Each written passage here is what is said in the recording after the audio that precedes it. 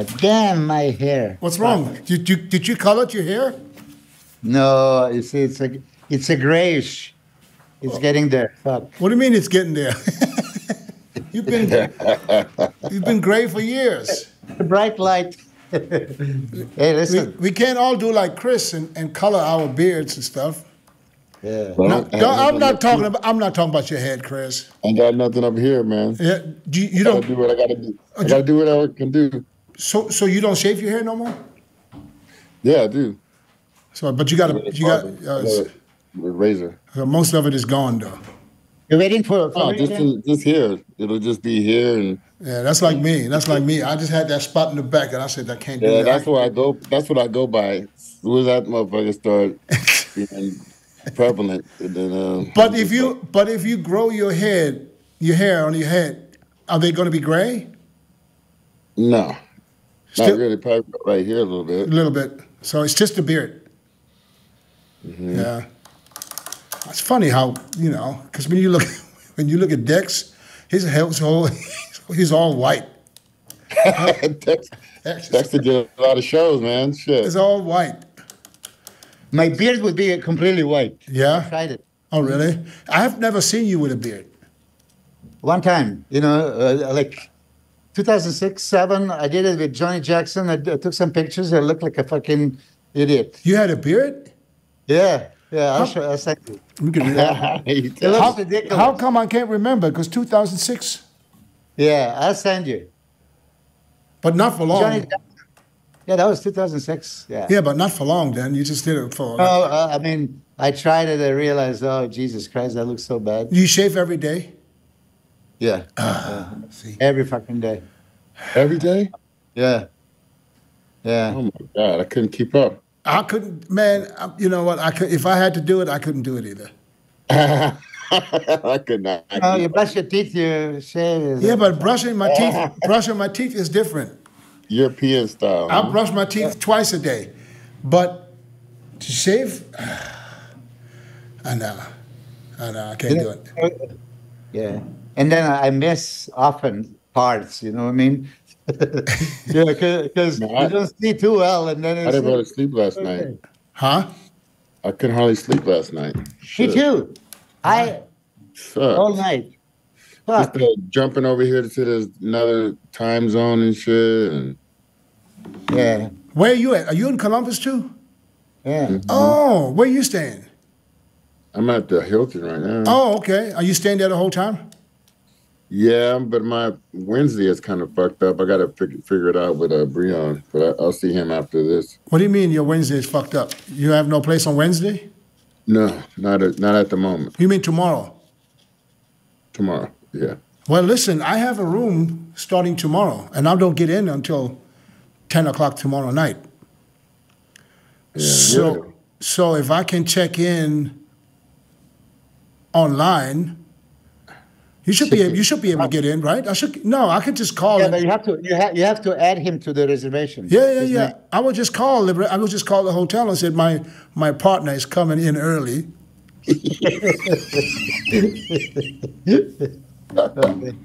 I'll put something on it when I get to the desk.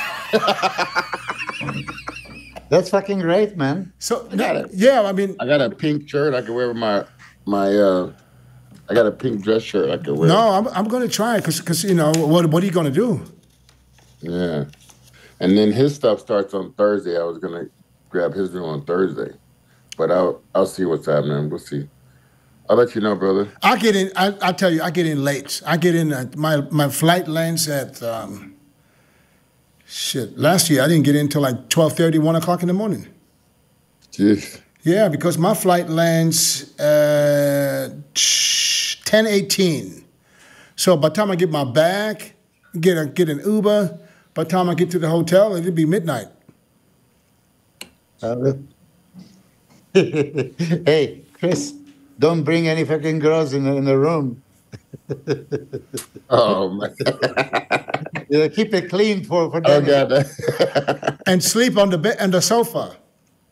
I got nothing coming in. I got nothing coming in until a few days more. That means nothing. I have a sofa. That means nothing by tomorrow.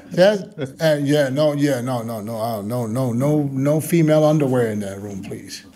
No, but I have a sofa bed in there. That's why. I mean, you feel free to hang out. Cool, man. Appreciate it. You know, that means for me no jacking off a Wednesday night. I don't jack off. That's good. Shit. If not, we. What's the longest you ever went without any release? Oh shit!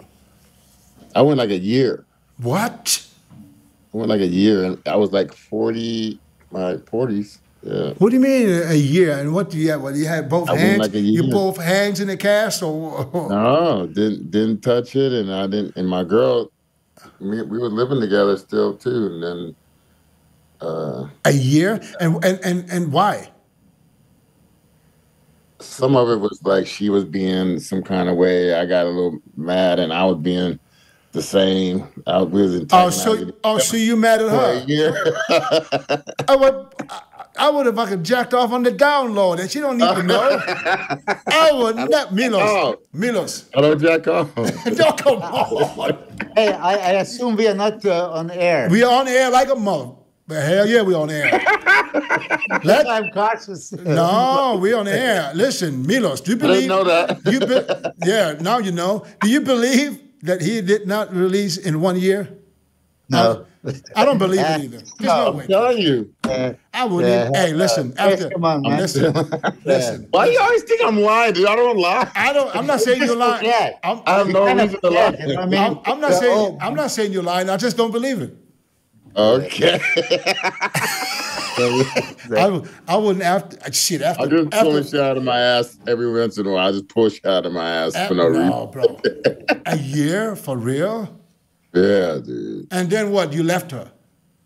No. Then I went out on her and banged something.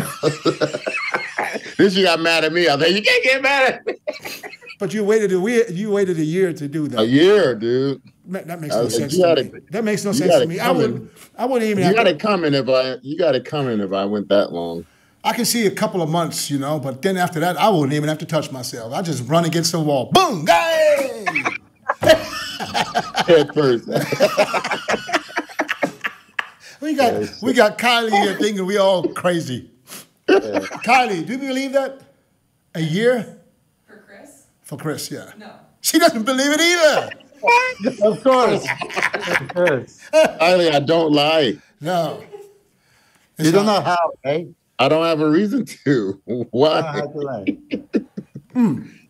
But you know that's not healthy for an adult man. Yeah. Be backed up like that, man. Shit. I was brutalizing myself. That's crazy. That's crazy. I don't date tall women anymore either. Why is that? Because I had an incident ago. What's few inches have to do with it? I would never date a tall woman like that. No, at MILOS, a few inches can be a big issue. For a tall woman. Because she had a long arm and she reached behind me from that.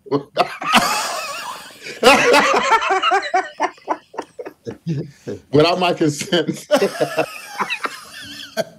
Oh man! All right, let's start the show. we already started, man. We in the middle of the show. Hey, I'm just trying to write down the damn clickbait for this show.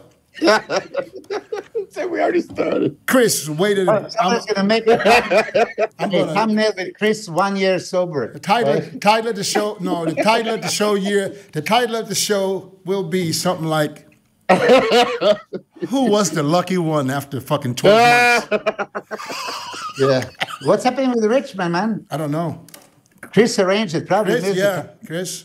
Oh, what did you? You probably missed the time. I got the email from you and everything. I never once talked to Rich about this. No, you should. So. Let me. If it's just us, which is not too bad, but then I'm sure he's like, but then what? Then the title will be even better. Yeah. Hey, why don't you guys? I have a feeling he doesn't know. He has no clue. Yeah. I mean, he got an email yesterday. Yeah, but you know, I got the email. I just opened it. I didn't have a time. You know what I mean? Especially if he's in Yeah, Columbus. but you're the busy Milos Sachev. He's not in Columbus. He said he's not getting until. Hey, Dennis, did you check screenshot from Chris? He had a 36,000 unopened emails. No, I didn't. Yeah, that's That was. I saw something, but I didn't understand what you're trying to say. Look at Chris. There's a lot of junk mail in there. What? Where do you see that? It's At the junk bottom, mail. you know, like 286 unopened messages and 6,000 emails Where do you see that? Where? on our private message. I know. I see a picture with the Zoom link, but I just All the way down. Down. I just see you writing it, but I don't see anything on the picture. Damn. You know, I shut off the phone because I didn't want my phone to ring, so it's going to take me a few seconds. Yeah, look at his screenshot, and then when you have all these apps, like, you know. You're talking about. You're talking about. I know you get so nosy that. Yeah, but you know what? I have this on my computer too, and all my messages on the phone opened, but it doesn't show on the computer that they were opened. So, I got Chris's I back. haven't opened any. A lot of How about 186 messages? That's when you send Chris a message, he doesn't respond. But that's the messages he gets because he's got his iPhone linked to his MacBook. Hey, a lot of messages on that. Who is notorious for not answering the messages? Yeah. You know what? Notorious. If my computer, now I'm notorious. My computer says 1 or 2, and Chris says 286, and 36,000 fucking emails. Yeah, Chris. Yeah, you in? You. At least, hey, listen. He has. I contacted Kevin Levroni and asked, "Hey, Kevin, can you give me your email?" He says he doesn't have an email. What? Kevin doesn't have an email. Oh, He said, "Why have I told him like, how to communicate, man. Like smoke signals, like Indians, you know, like phone. He has an email for sure. So how is listen, let's talk about I saw the call Rich. He's not answering. Just call Rich and I'll talk to Dennis. Don't worry about it. I just did. I called him once. So did you see all your guys yet? James is not here yet. He's coming like Wednesday night. Why was he in Texas? We've seen the pictures with Marcelo, and I see him last night. We hit the poses, and I'm very happy how he looks now. Yeah. Oh. Rich is coming. I've seen him in the evening. In the evening, he looked dramatically better, and we found few poses he never did that he looks fucking spectacular. You know? Gonna be able to hit him when the lights are bright and the heat is on. No, it's just like, look, how many people? Yeah, where's the link? And how many people? Tell him check his email. Oh, he got the message. So yeah, he said you don't have the link. Tell him check his spam from Nico. Oh no, from Nico.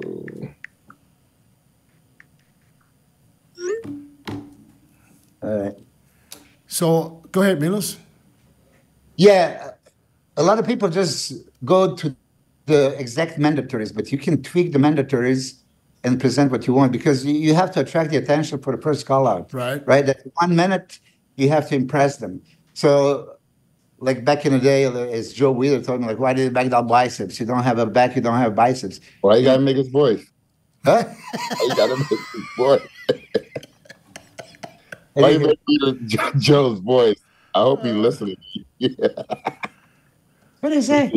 Copy link. I'm gonna see if I can copy it. Making Joe's voice. I heard you. You talking to yourself? No, he's talking to you. He said, "Why you copy Joe Wheeler's voice when you say that?" I didn't. I can't do it. I can't really do it. Oh, it just sounded pretty good just now. Yeah, you were right there. No, but I see what you're saying because you know trend. who took advantage of that? That was Kevin. He took advantage of hitting 3-4 shots before he gets into the mandatory pose. Yeah, you know, and nobody ever stopped him. There we go. How about Arnold? There he is. Yeah, Arnold did this all the time. he's there, but no You picture. don't have a camera on. My camera's not on? Yeah, you got to click on the camera logo in the bottom. I see it. There you go. I see it. Rich, if you can, How you doing? Do me If a you favor. can, turn the camera to the side so we get the full Rich. All right. That's it. All right, Yeah, Rich. but you might have your It's phone. locked. You might have your phone locked. You need to go It's in. locked.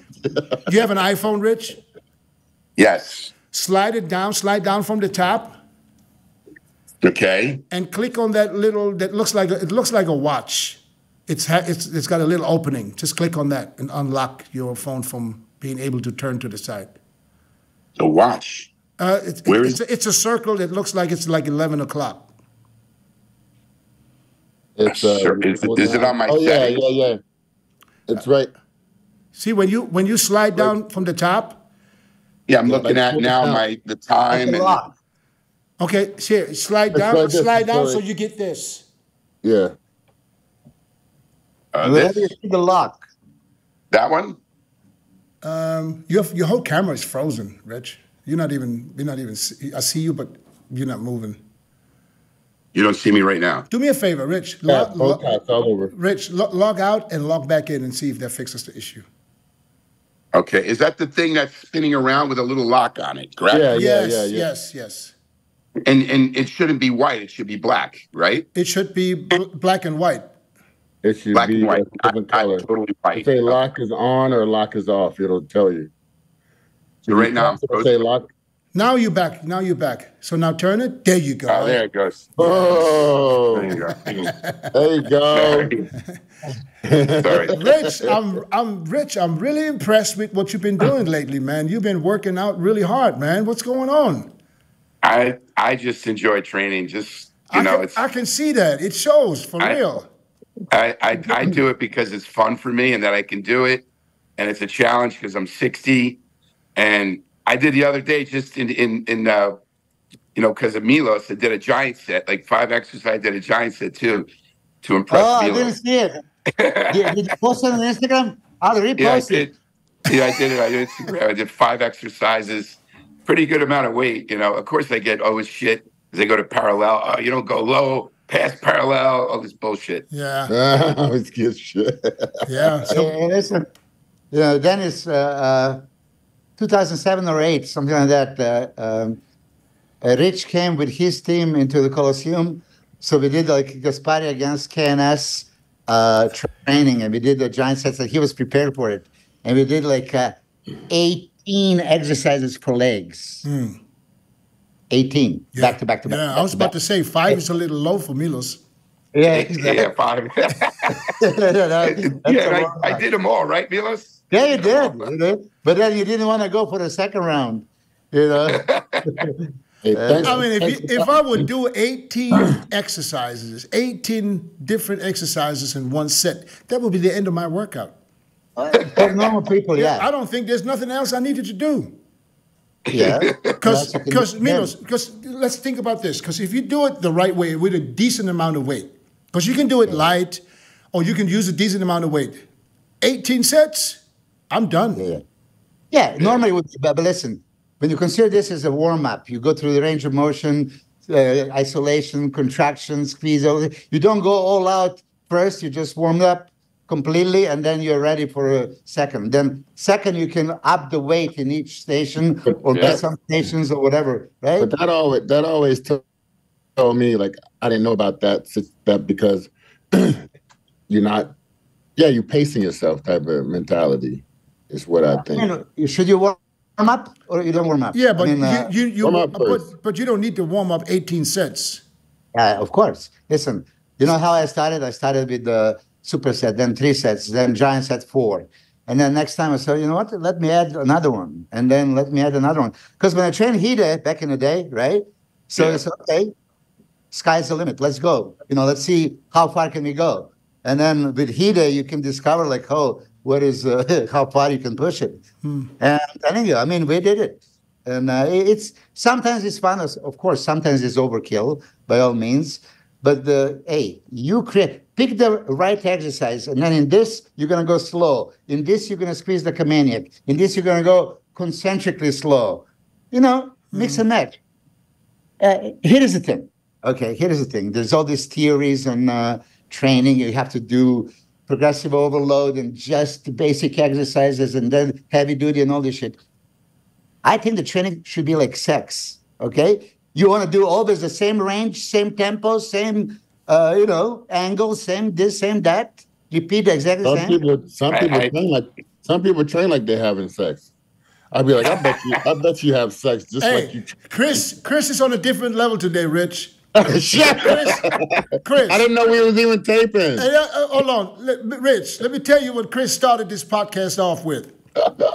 His question to me, Milos, was, what's the longest you've ever went without busting a nut? Doesn't matter, sex, jerking off, whatever. What's the longest? And I'm looking and I'm trying to remember how long did it go.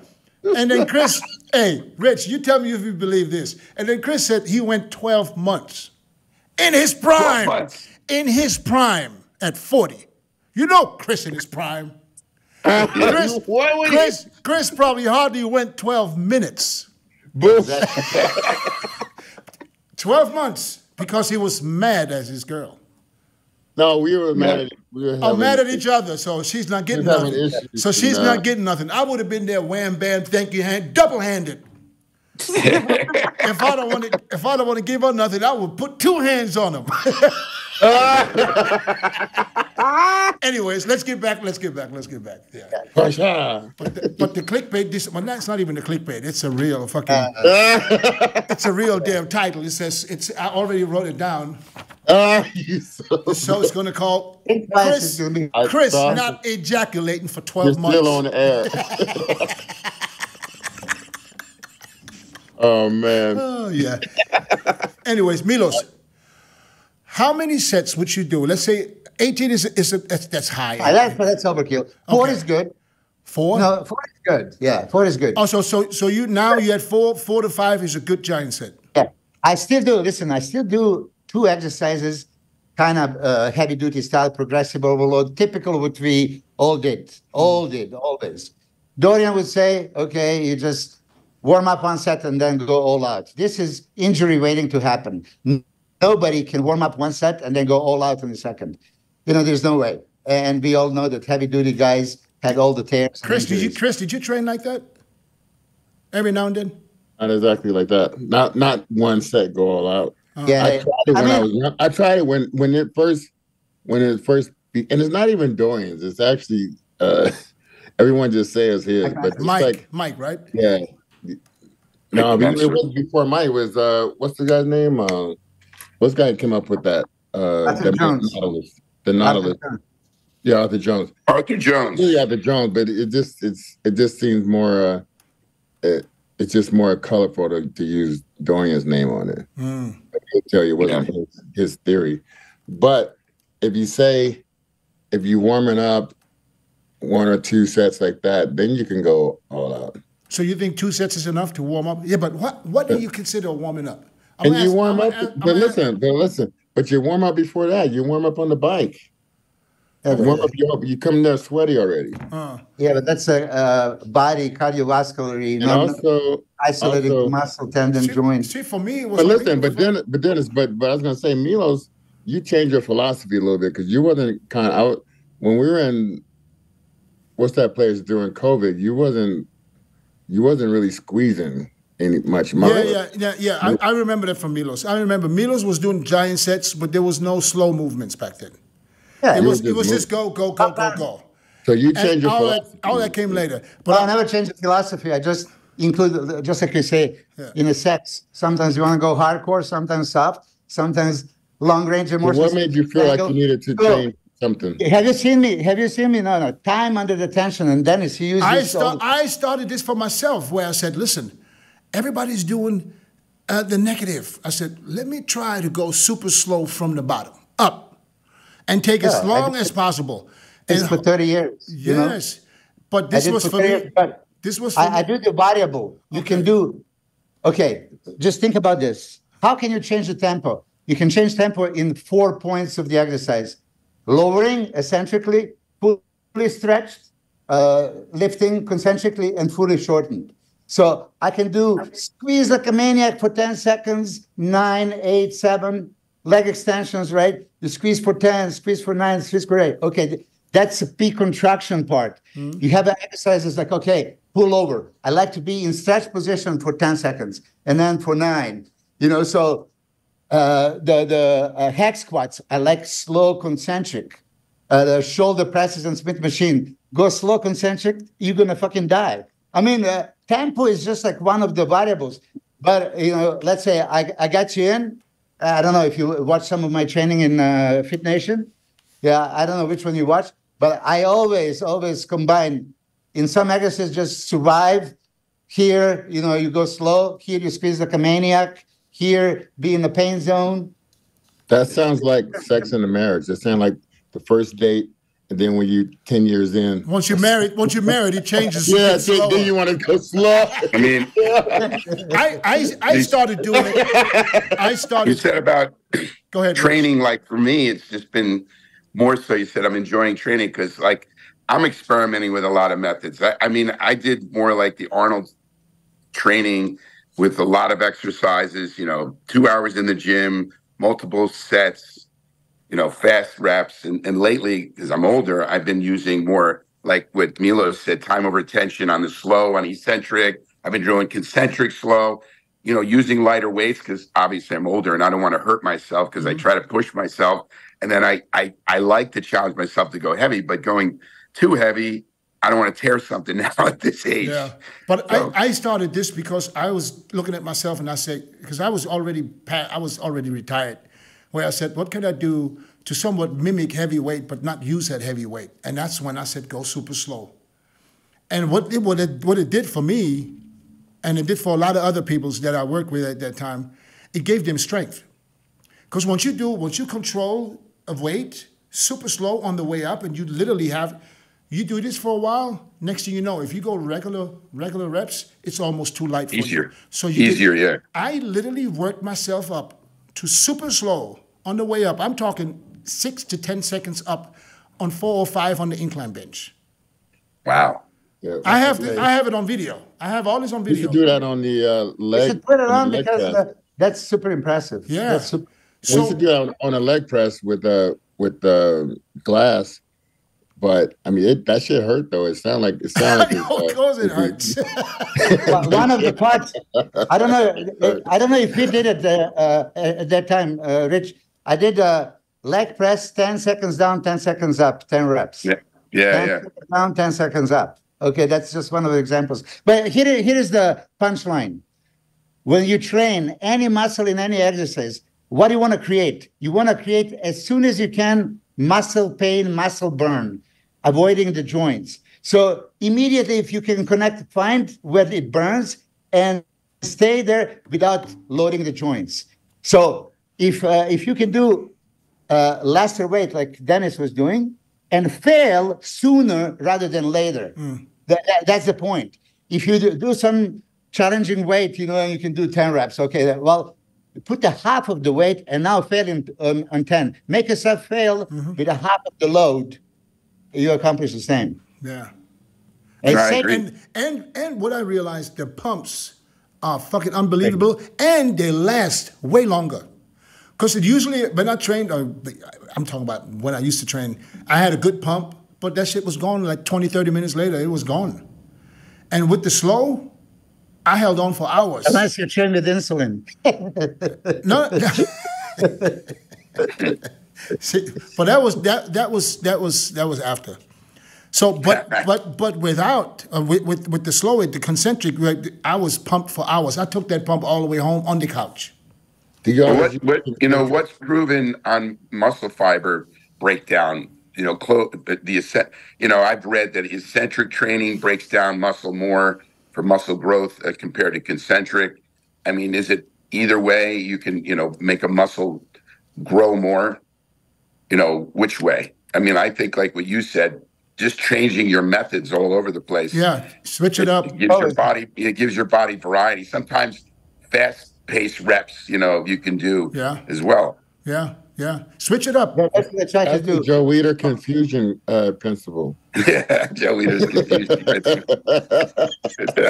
Hey, you know what is this year, 2024? It's exactly 40 years since Rich won nationals.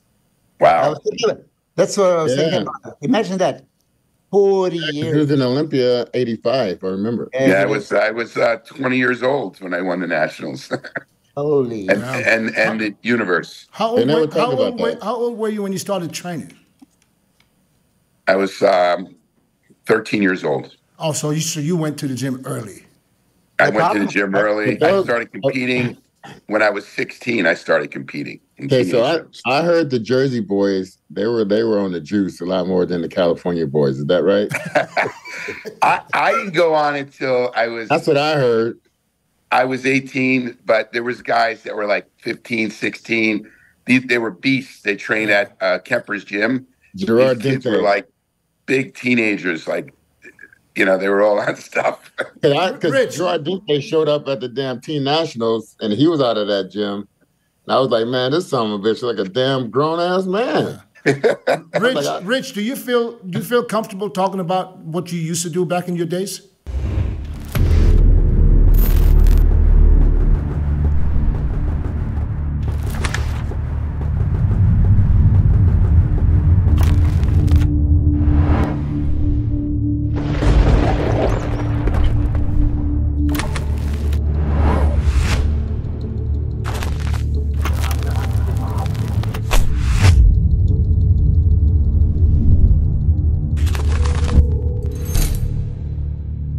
I mean, listen. I've talked about it. Yeah, I mean, I know some of the. I got to remember what I. Yeah. Because some people don't like to talk about it. That's the biggest challenge. You know what? It is part of the sport and what I took, and they didn't have Trembolone back in the day. We had what was it, Parabol? Or Finajet. I used Finajet. I love Parabol. Yeah. But I didn't take the doses they're taking today. I think, what was the Parabol? 75 milligrams? 76. 76, yeah, it was 76 milligrams. And I would take 2 of those a week. Right. And then what else? Anavar, which was then, remember, it was 2 milligrams. 2.5. 2.5, yeah, you still remember.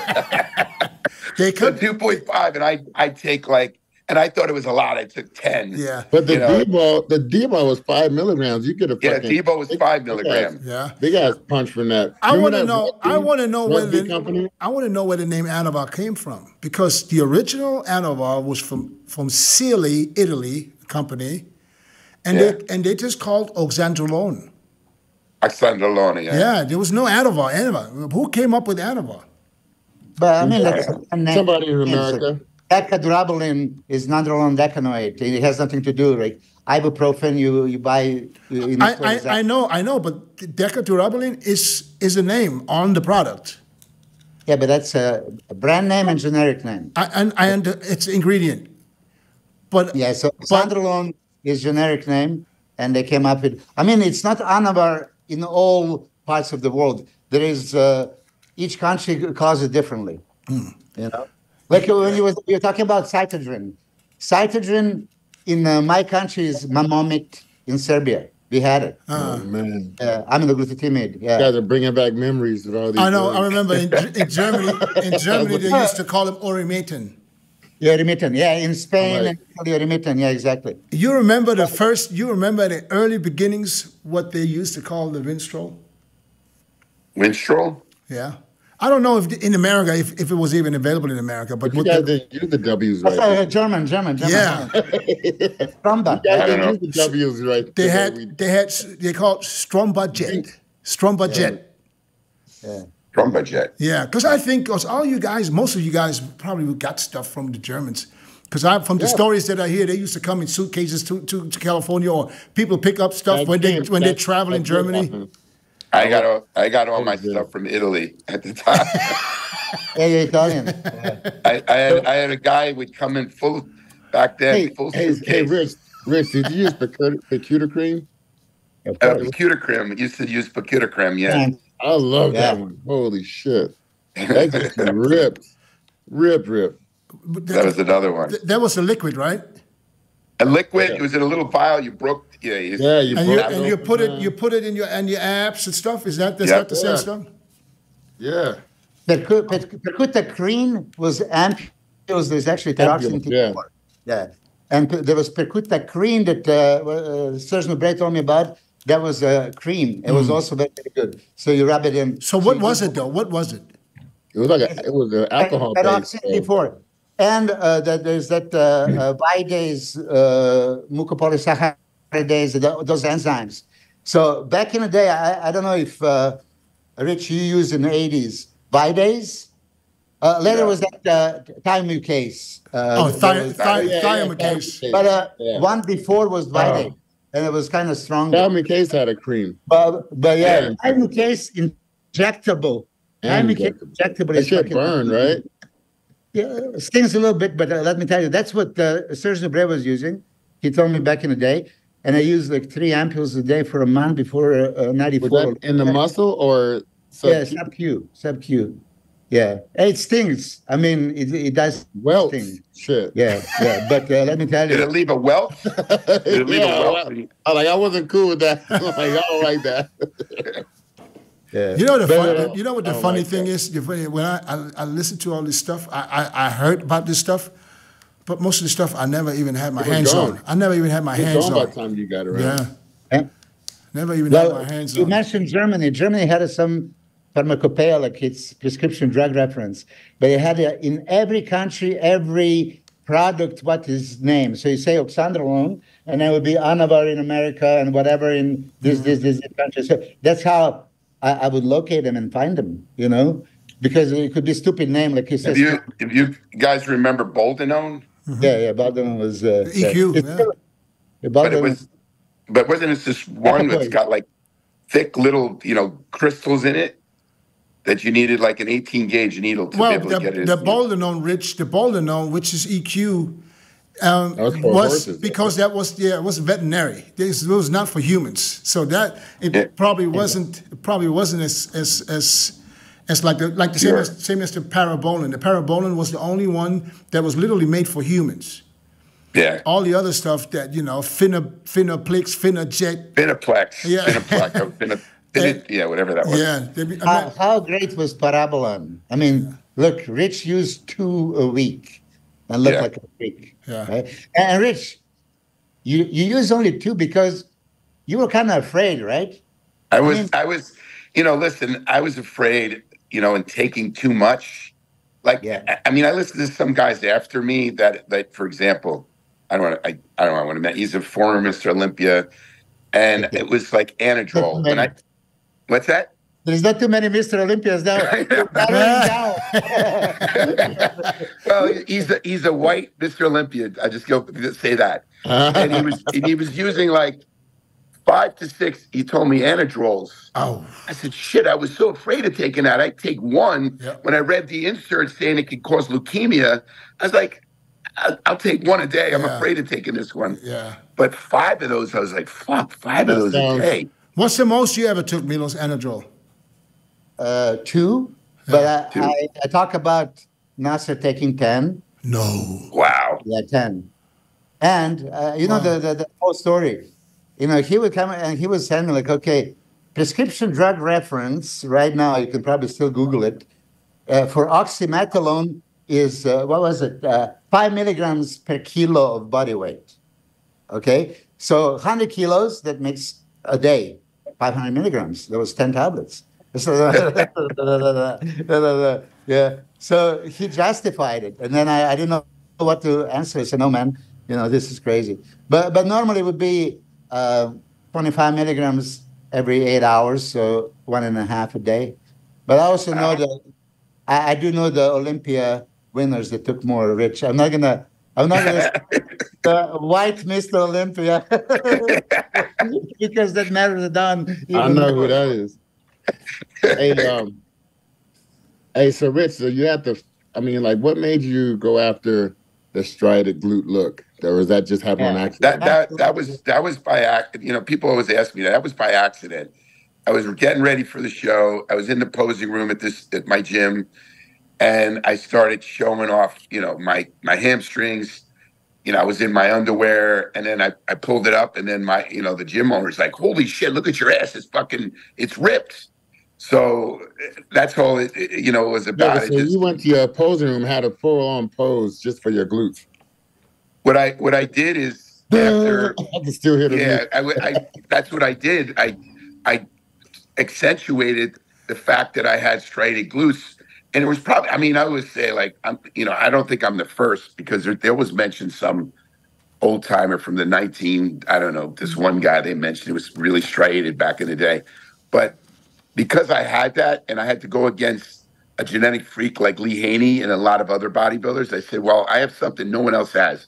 And that, I was one of the leanest bodybuilders and ripped for that time. So showing off my glutes was part of like the awe when I went on stage. So I had CJ who made trunks. I say, hey, can you cut my trunks up? And before that, the trunks were like, you remember how Classic started? They covered the whole glutes. You didn't really show your glutes. Yeah. I was the first to cut your trunks more so that you could see, more of your glutes. And I actually had to use glue to keep them from going up my ass. But I was like the first to change the whole way trunks were worn, because before that, if you looked at Tom Platz or anybody, you didn't see glutes at all because the trunk would cover it. Yeah. And still today, they're still pulling should be covered. Trunks up their glutes, up their ass. What's that? Man's glutes should be covered at all times. Oh, shut up. Both of you guys. Both of you guys. Why you say both of you guys? Because you said the same. I'm just not an advocate. Yeah. Listen, Chris. It's a muscle. Oh, it's Chris. A muscle. Exactly. Rich, I bet you. I come from a family. Either Milos or Chris, if they had striated glutes, trust me, they would have pulled that shit up just like Ronnie Coleman did. You know what it was? Funny. I started doing like walking lunges back in the 80s, and the only one doing lunges back then were women, because I remember Corey Iverson doing reverse lunges, and to work her booty, and I said, wow, that looks like a good exercise to train, because I felt it in my legs, but I felt it really in my glutes. So I got into doing the whole walking lunges back when nobody even knew about walking lunges. And that's also developed my glutes. Yeah. And Rich, I mean, by all means, listen, you are legendary for this. It worked for you. It's great. But in reality, when you say, okay, I want people to look at my glutes. Okay?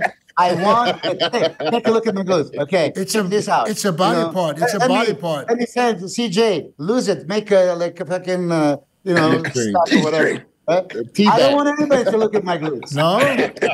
Hey, why would they? Milos. No, but why would they look at female glutes? You remember when female? Because no.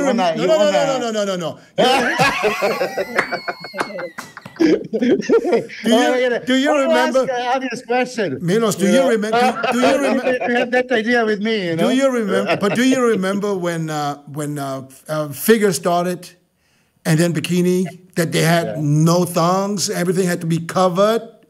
Yeah. Look at him now. Look at him today. There's nothing. Before they got mad, when the one girls tried to come out with the G-string, then they were like, "Oh, we gotta." That's too much. Here's my thing about. Then they went like, "Okay, go." When you're looking at somebody from the behind, and you're looking at not only the striated glutes, but the insertion of the hamstring into the glutes, and you see no excess skin or fat in that area, you see someone totally like an anatomy chart. With his lower back, with the Christmas tree, and the butt with striated glutes. And you got to look at someone like Ronnie Coleman, who his glutes were striated. The insertion of his hamstring. They went all the way down his leg, though. It went all the way down. It was so impressive when you saw him. I mean, of course, his back was so impressive, but his total everything from his glutes, hamstrings, back was just off the chart. Yeah, they were about 2 feet long.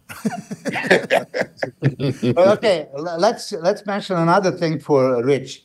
He's 20 years old, jumps in the first Olympia and makes top 3. Yeah. Okay, and then follows up with a second. How many times? 4 times? 3 times. 3 times in a row. I mean, who nowadays jumps in Olympia and makes top 3? Who was the last one? Derek Lunsford.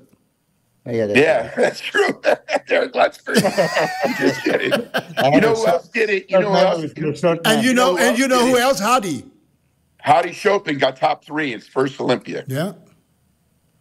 But that took many, many years. But Dennis, that took like 30, 40 years later. You're talking about rookie. recently. Well, rookie year, right? Huh? Yeah. Yeah, the rookie year he was third. Yeah. I was sixth my rookie year. It still felt like it was a hell of a feat, especially in '94. That was a hell of a feat. Yeah. Yeah, I was stage decoration in my first Olympia.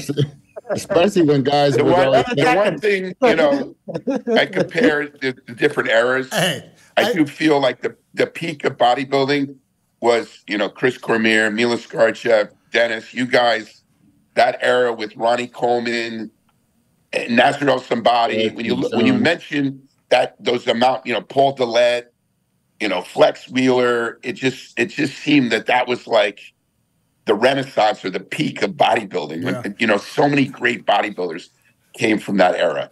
My first Olympia, I think I should have gave out the water backstage to the athletes. I have to tell a story about what place did you get? 11th out of 13. I have to tell a story about Rich that he probably remembers, but he didn't know what impact he had on my career. I remember, I think it was my first Arnold that I did back in 2000. The one I got fourth. And Rich is somebody I looked up to. I knew everything about Rich. I remember exactly. I can tell you interviews he did.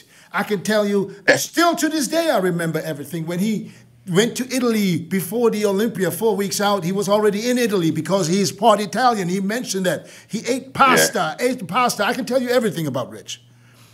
And Rich comes to me and gives me props. You remember that, Rich? I do. You were very impressive. I was like, the thickness. I couldn't fucking believe that Rich Kaspari. But you were talking about gluten back then too, weren't you?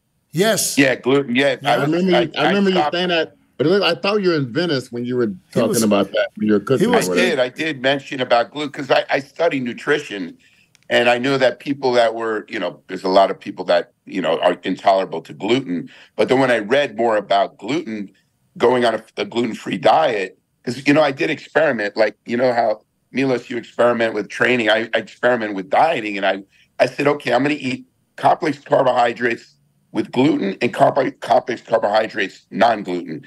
So I even had like pasta and bread I would have, and I couldn't get as lean until I cut out all gluten products, just sweet potatoes, rice.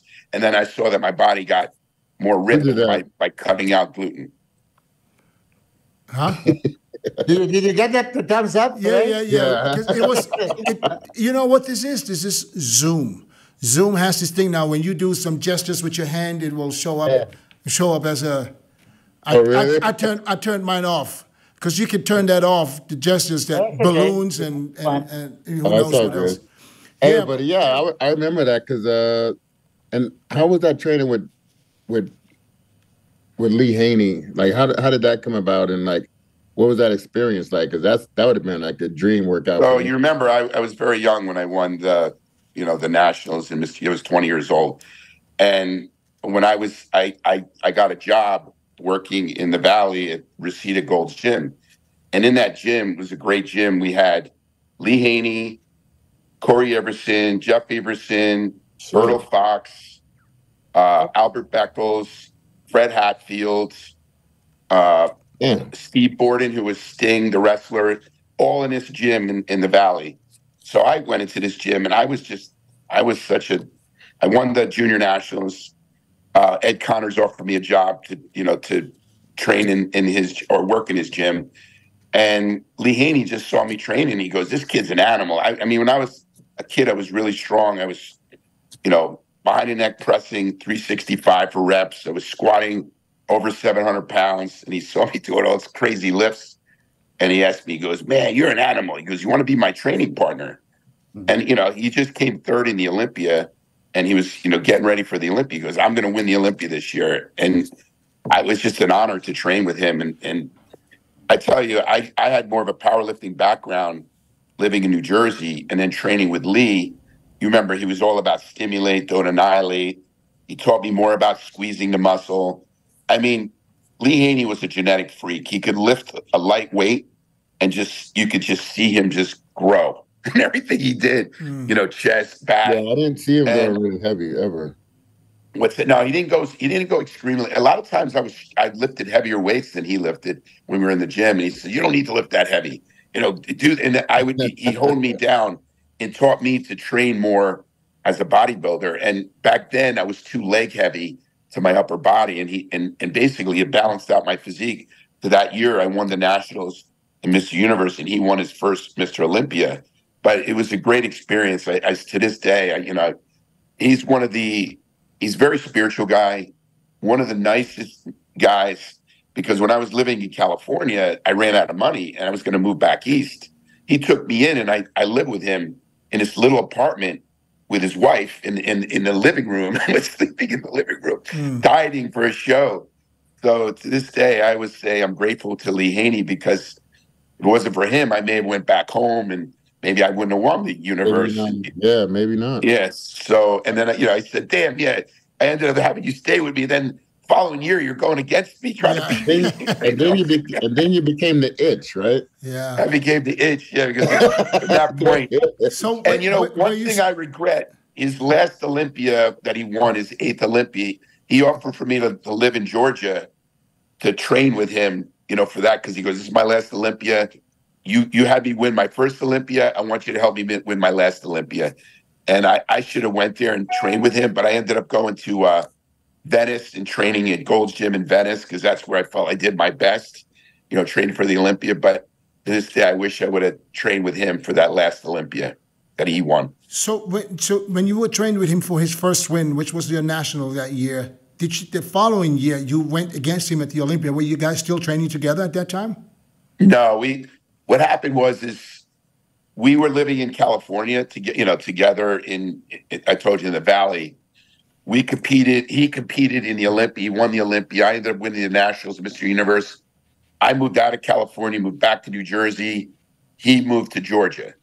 So, and then from that point, my first pro show was the Night of the Champions that I came second to Albert Beckles. But I went from a 186 light heavyweight to competing in my first pro show. I was like 215. So it was a big difference in how I looked in that show. And I was bigger, but even more ripped in that show. So from that point, because I came second to Albert Beckles, I went into my first Olympia in 85. And Albert Beckles came second to Lee Haney that year, and I came third. How impressed were you with Albert Beckles, being how old he was? You know, it's funny, because when I was 21, 22, I didn't think about it. But now that I think about it, he was 56 years old, coming in second in the Olympia, looking phenomenal. I mean, every bit. He wasn't a big guy, but the detail in his muscle, the peaks on his arm. I mean, I'd watch him train, because he trained in the same gym as I did in California. Just so impressive of how he looked, and thinking about that he won pro shows at 60. 61 years old. I like when he had like no hair here, just a little bit on the sides, and going against these young guys coming up there with the Rich, you probably didn't know how old he was at that time. I knew how old he was. He was not saying it. I do know. 91 European Grand Prix Tour, right? And you know, we're supposed to pick up the passports. And when I said, okay, get from everybody. So I got it, and I just peek. And so, Albert, you're 61, right? It's just, you know, shut up. You know, don't say nothing. He told me, you know, like, oh, I felt, because I wanted to know. We all wanted to know. Sonny Schmidt wanted to know how old is. I didn't know Sonny was how old he was either. The Australian said, how old is this cunt? So, you know, I said, yeah. So 61, he beat us all in Niagara Falls Pro Invitational. There's never been another Albert Beckles, huh? No, not like that. No. And he did million shows. I mean, he did more than anybody. I think he did more than Dexter, actually. I can't track it down because, I mean, how long did he I appreciate it more now, because I'm 60, and I thought, like, there's no way I could be in the Olympia, and like this guy was in the Olympia. Do you think about it? Like the way he like, how is this possible? Yeah, I know. Hey, so when were you 22? When was this? When did you stop competing? You came back, I think, at the 97 Night of Champions, right, Rich? I came back. I took a break because I was burnt out. Because from when was that? How old were you when you took the break? 90, 92. And then I came back like 90, 95, 96, 97, and then that was it. It ended up being the era of like the first time I went into the pro show, I was going against Ronnie Coleman and Flex Wheeler. You know, was that in New York also? That was in New York, plus some other Grand Prix shows.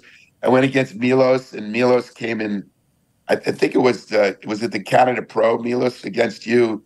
I came in 5th, and you came in 3rd, and and MILOS came in 3rd to Ronnie. I forgot who won. It was either Ronnie Coleman or Flex. Yeah, Flex won. Yeah, no, the 95 there was Ronnie 1st, Gunther 2nd, I was 3rd, and then 96 there was Ronnie 1st, Flex 2nd, I was 3rd at Canada. Yeah. Go ahead. Go ahead to 97. Go ahead, 97. Go ahead. I know you want to. What? Who won in 97? I beat you, 97? You know what? Jig goes, did you I said, did you ever beat Chris? He said, how do you go right there and not say nothing? I know you could. Yeah, but Chris, you started it. Was he off? I was just off. Otherwise, I would not win. And then the next week, that was your last show, right, Rich? The Night of Champions. That was the last show because what happened was I got injured. I ruptured the disc in my neck, and that was it. That was it. You know, the injury was always coming because I could see where I was having problems, like with the way I looked, my back. Yeah, I could see muscle was atrophying. So something was happening with my, you were just like 30, right? Were you like 30? I was 30, 34, 33, 34. Okay. And I was already, like my discs were fucked up and I had to retire. But I always say it's a blessing in disguise because when I was sitting in bed for like 3 months with this injury and I went from like 220 down to 170 pounds, I started Gaspari Nutrition, and that was the rest is history. And I want to ask you, Rich, now that you mentioned it, you were 186 light heavyweight, right? Yeah. You won nationals, and then you won the world championship, right? And I do remember that picture when you jumped like 6 feet. Oh, yeah. You beating that guy. Black and white.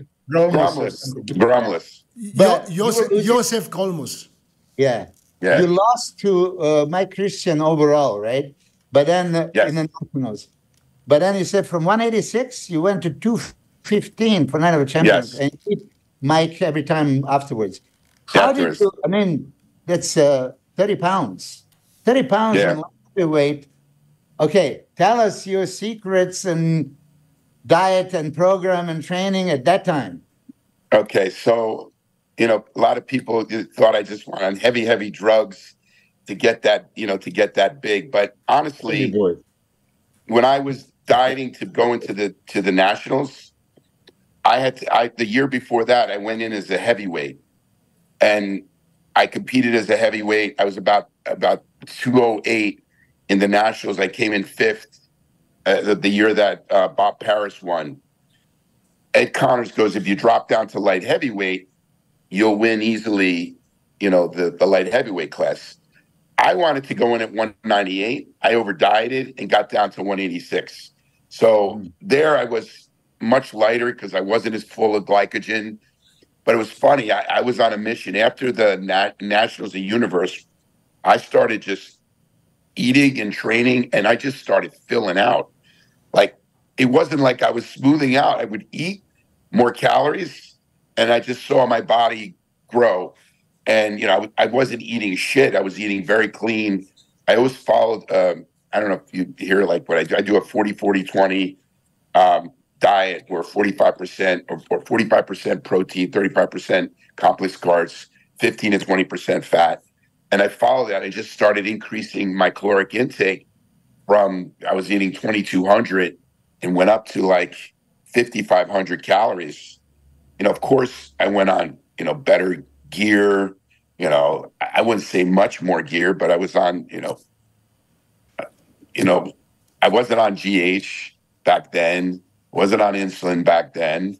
But yeah, I think a lot of it is just attributed to just eating properly and getting my muscles to fill out and grow.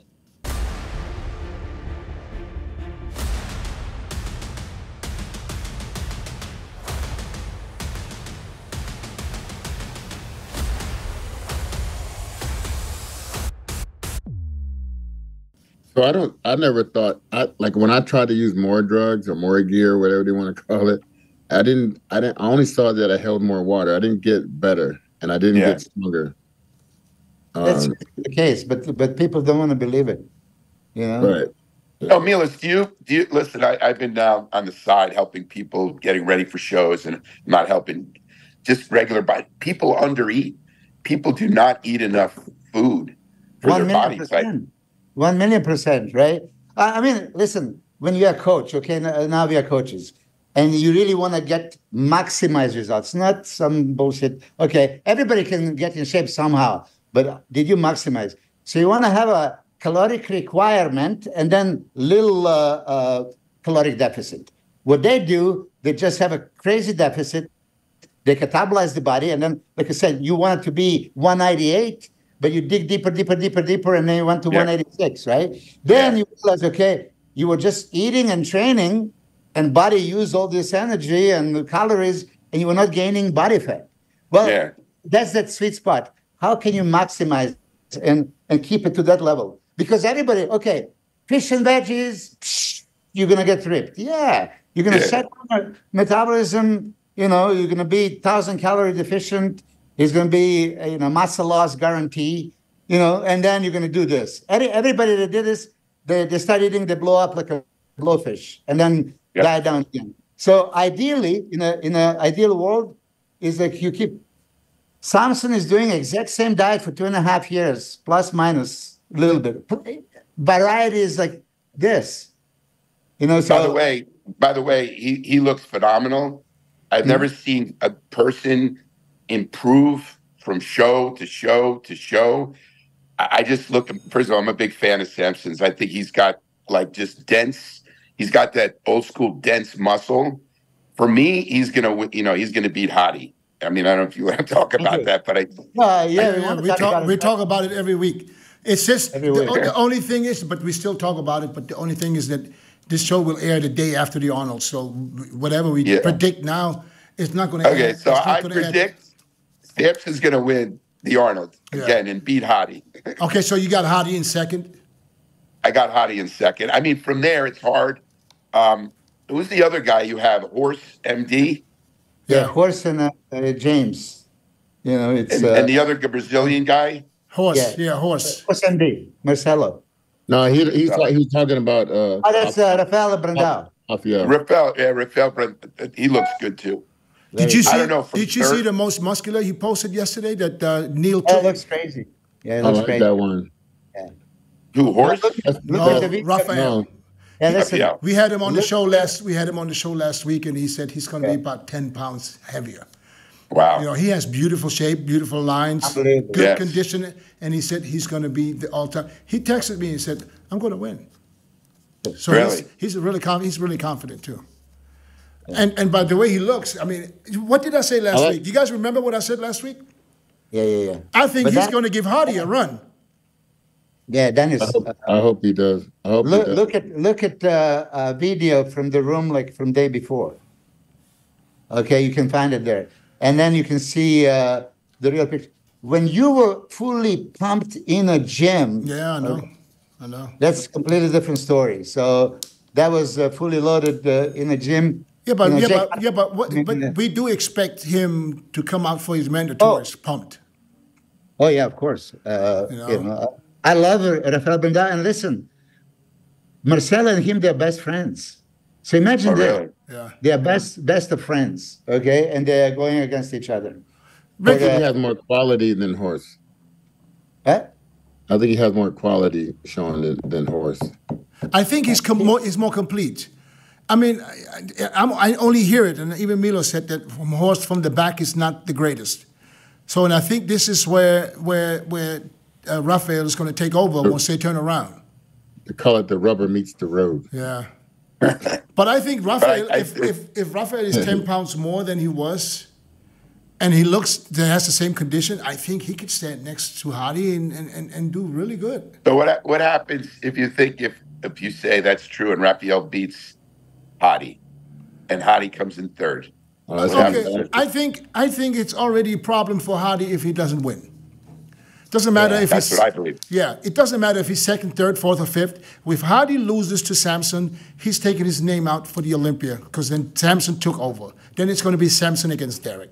That's how I feel. Yes, I feel the same. SAMSON has a type of physique that that can be the case because you have more real estate that you can use. Like Hadi is tapped out on what he can actually do with his physique. Not only has he tapped out, I think that he's gotten a little bit too big. Yeah, and it shows. I agree. It shows here. It's not what it used to be. It used to be his midsection, his waist was much smaller. It was all granite. Now you can see things happening when you get to. It's the same thing that happened to me. And you get a little older each Once year. you get too big, it's harder. He can still do the ab and thigh and squeeze, but when you do other poses, his flow is not the same. So maybe that's what it is. It's the flow. Yeah. The flow of his physique is not as pleasing as Samson's. Right. Samson's just looks fresh. Yeah. He looks, his physique is just and phenomenal. We all been coming with some striations. Yeah, no, listen. Legs. We all been saying this for how long? That if Samson nails his condition, it's game over. It's game over. Yeah. Listen, I'm gonna be the first one to say it right here. Okay. If Samson gets peeled, I'm not talking about the Arnold now. At the Olympia, Derek can't fucking hang with him. Derek can't stand next to him. Yes, Derek's got a better back double biceps, absolutely. But when you look at the complete physique, size, like Milos would say, hashtag bodybuilding, Samson is the man if he brings the condition.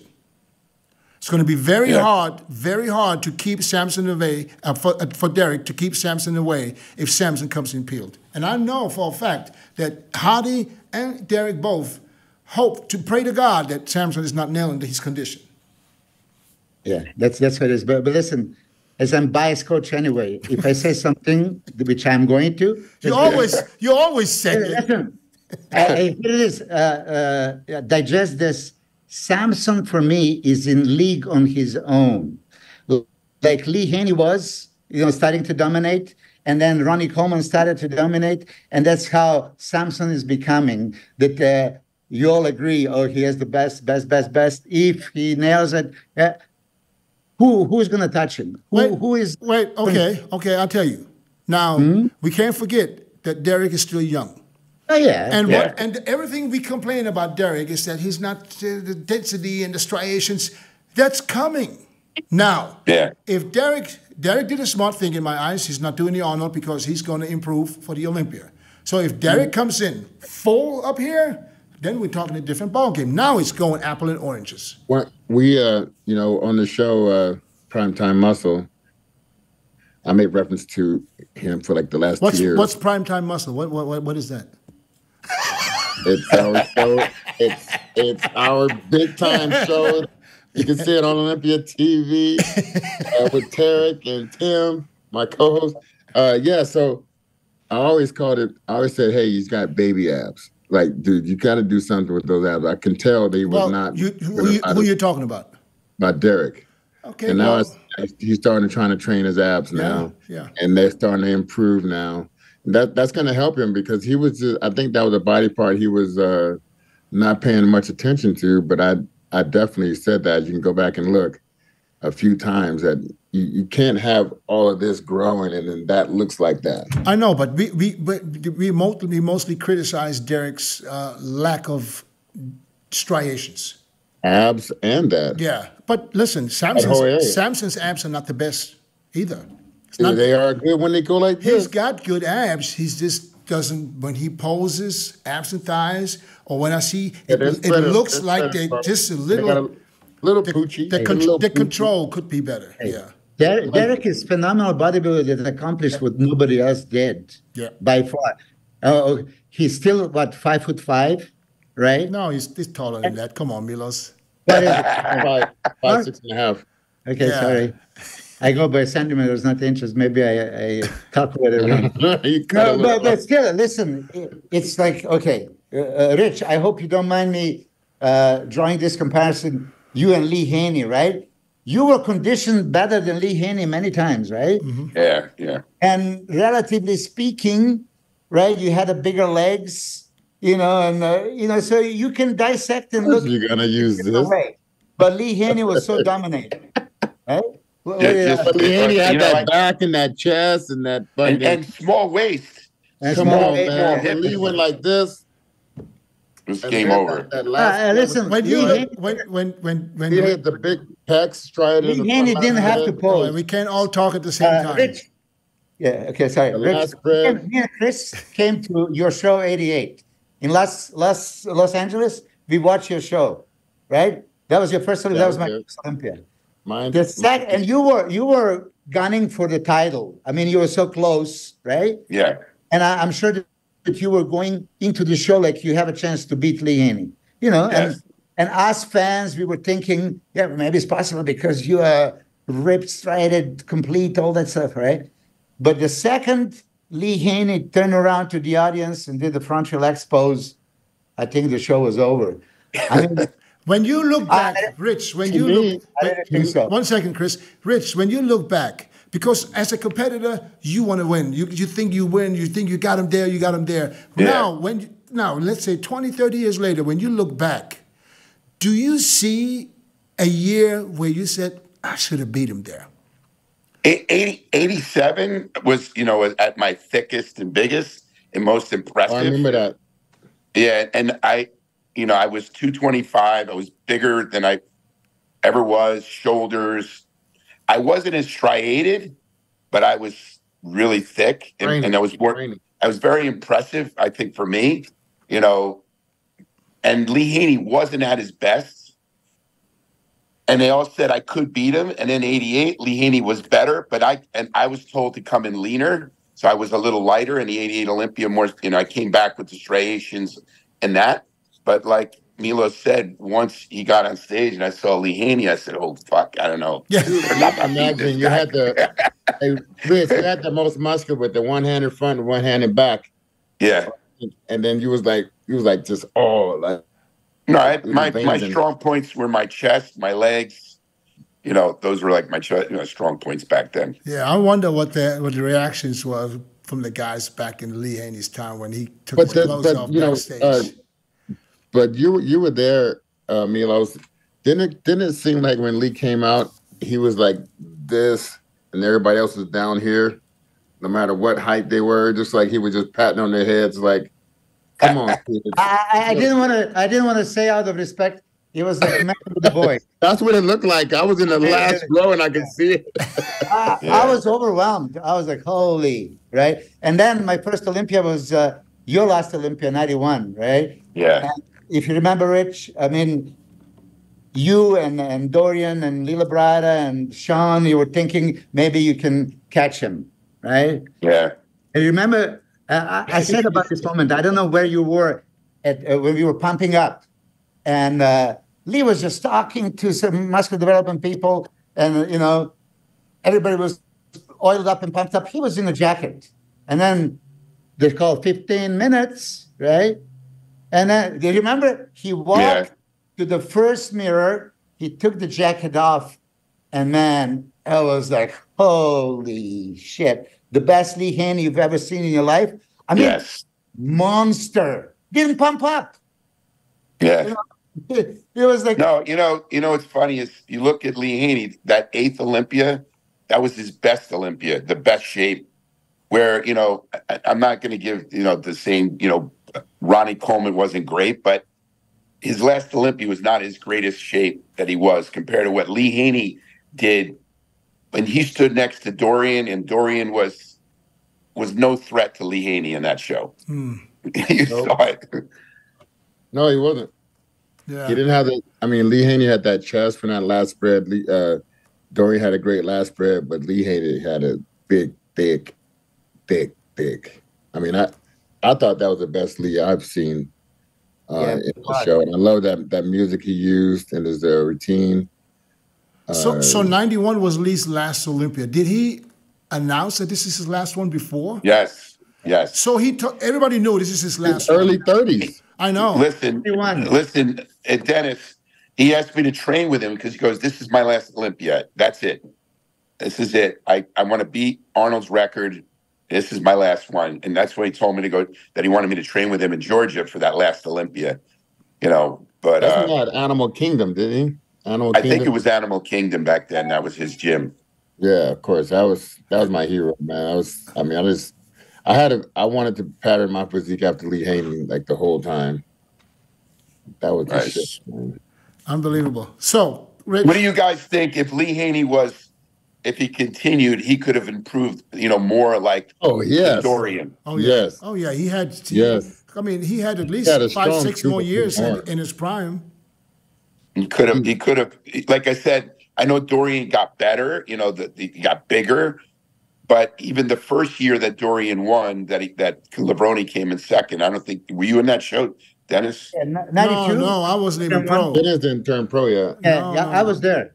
Dennis probably just started picking up a weight. I was 92, I started training, yeah. He started picking up a weight. Oh, wow. So you didn't even pick up a weight. I didn't realize that. But even then, that wasn't the Dorian that was so impressive the year after. 92, Lee Haney would for sure. I remember talking to Dorian. 93, I don't know. I remember talking to Dorian. In 92, he over-dieted, he said. Yeah. He wanted to come in peeled. Come in super ripped. Yeah, he wanted to come in peeled, and he over-dieted. And he said, and in 93, where he came in like 15 or 16 pounds bigger, he said he didn't gain any weight. He just didn't lose it. But think of this. He was monster comparing to who?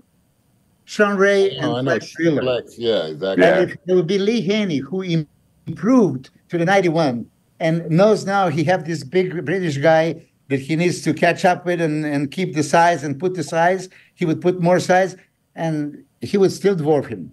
I mean, Dorian, after all, had just a crazy back, but Lee had a back to match. But Lee had the chest, like the super small waist. Yeah. So Lee Haney could have won many titles. I have a question for Chris because he's friends with both of them. Oh shit! She's gonna lose one friendship now, of course. If Lee would have stuck, if he would not retired in 91 or after the 91 Olympia, would there be a Dorian Yates reign? Not of 6. Not of 6. He would have won some, but it wouldn't have been 6. After Lee Haney retired. Yeah, he would have need. I think he had a. I mean, he got a little bit more grainy big. But Haney, like you say, when you hit that front, they both hit the front last spread from the front. No wait, I mean Dorian never had those type of pecs, and he never had that type of waist, especially when he gained the more weight. And Lee didn't have the glutes and the hamstrings like Dorian and the calves, but and they both didn't have big arms. Yeah. So it wasn't. Yeah. I think it still would have averaged the same. Milos, you agree? I think that Lee Haney would dominate as long as he wanted to compete. Seriously. I mean, it's not the same ball game competing with Sean and Flex, much smaller, 215, let's say. What was Flex? 93, 2017. Then he went up to 220 something. Yeah. So that's a huge body out of whack. Yeah. I mean, and Lee Haney, look at his side chest. His side chest and this thing. Yeah. It's funny. Right? It's funny how we talk about one person. Still see it. And it's like, what, 32 years, 3 years later? And we still talk about his poses, which means put a Lee Haney on that stage today. Ask Lee Haney in 91. Lee Haney in 91 on the Olympia stage in 2024. I think he's not big enough.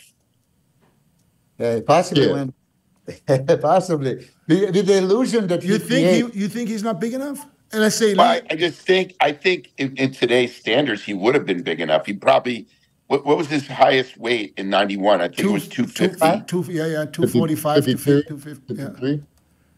So maybe he would have got to 260. Maybe. Would he need to be 260? It was his early 30s, though. I don't think he would. I think if he was, and this is no disrespect to all the athletes today. He was early 30s, though. Yeah, that's what I'm saying. But even if he would have came in at 250, with his shape, yeah, I think he would still be doing damage. Well, you know, as we age, our body, like you said about Hadi Chopin, and a lot of other bodybuilders, your body starts changing. Like if my body changed, and I was very young, but I started seeing things that were affecting my look. You know, you said the same thing happened to you, Dennis. Oh yeah. I saw it happen to Branch Warren. I see it now happening to Hadi Chopin. Big Ramy, you know, these last couple of years, you know, he was lean, he was ripped, but he didn't flow anymore. I just think what happens to the body. I just looked at pictures that I have from Ramy back in 2015, because now everybody talks about you know his triceps and his back, and when I look at these pictures, it's unbelievable what he looked like, and that was like in off season. Let me show it. You guys go ahead. I'm gonna find the picture and show it to you all. Where his triceps was the size of his biceps. Rich, you was at Going for the Gold. You were in that show, right? It was like came on Channel 9 for me when I was a kid, and I remember recording that thing on my TV. And that was in Goals. Did they just plant you guys like in Goals, or were you actually in Goals Venice at that time? No, I remember I was training for the Olympia. I stayed at Gold's Gym because then the Olympia was in Los Angeles. So I was there for the last 8 weeks, and I lived in California at the Marina Pacifico Hotel. That's right. Yeah, exactly. That's what I remember. And I loved that time. It was just, you know, because Joe Weider's like, let's, you know, stay here. I was always in shape, so whenever he wanted me to be available, I, you know, shoot over and do photo shoots, and whatever I had to do. Yeah, that was. I just looked at. That's where I don't know what it was when I saw Milos at one of the Weider shoots. Was that 91? 91 or 92? Yeah. How'd you get in there when you got murdered on the stage, Milos? Just he had a good, you know. He had really get your ass. It's here. And when I saw him, he wasn't that big, and I said, "Wow, look at this guy! He's got nice shape." And then a year later, everybody water and shit. No, when I went against him, like in 95, 96, and Milos was like, "What the fuck did this guy do? He blew up." Yeah. But Rich, I was gonna say that Going for the Gold, like that time right there, I was just hooked. I was like, I couldn't stop wanting to go to Goals. I couldn't, like, just to go and watch and see who I could see, you know, get a magazine and buy a T-shirt, a fucking one of those Gold's Gym tank tops. Remember out there coming out all these colors and shit, and you guys had the yellow and the red. I remember Lee had that yellow one with the red and the red shorts and the red belt, all that shit. but I used to, I started driving up there, and I would train in Goals when I was a teenager, and I would sleep in my car because I wanted to save more money to eat. Wow. I was like, I could eat more if I could put this in a hotel, but I could sleep in my car at this fucking taco shop, and I'd fucking have more money to eat. I could take a shower at the gym. So I was like, fuck it. I knew when I was there back in the 80s, there was a lot of guys that were living on the roof of Gold's Gym in a tent. Some bodybuilders there living on the roof. But it was just to be there. It meant everything, and it was like, damn. I wish some of these guys now had that same type of I don't know, can feel that was like magic. It was just. Then you got like Chris Lund next door with the damn with the photo lab right there, and then he would come around and had like 4 or 5 photographers from the damn magazine in there at any given time. It was just a magic time. Did you guys go to the World Gym? I went to the World Gym. I even went to the Reseda just because you guys went there. I went to go check it out. Is the old World Gym, was that the one with the glass front? But no, that's the newer one. That's the newer one. They had one that the was old one Santa was Monica. on the ocean side, right? Yeah. You go up. There's this big deck. I went to that one. I went to that one too. Oh yeah. Didn't they do photo shoots there later? Yes. In the same building? It was one before that with Dennis. No. I remember. They did photos at the older one, at the newer one. But it was that one. No. I'm not talking about the one with the glass front now. I'm talking about the building where you have to go upstairs. Yeah. That is the newer one. That was the newer one. And then they moved it again over. Oh, so they moved it 2 times? Yeah. 3 times. 3 times. Okay. There's one in Santa Monica. Then there's one right there in Venice. There's another one in Lincoln. Lee Priest used to train. He used to train there, right? Yeah, exactly. All right, cool. Hey, guys, listen, that's the time. We got to let you go, Rich. I know you're busy. When you flying into Columbus? Thursday afternoon. Thursday. Are you having a booth there? No, I got a lot of meetings with retailers and distributors, but I'm going there just to meet with my customers. So a little bit less stress. Yeah. Less stress, and I want to go see. Like I said, I'm actually excited to see the show, to see HADI against SAMSON. I have I went to your book signing that one year you did. Rich.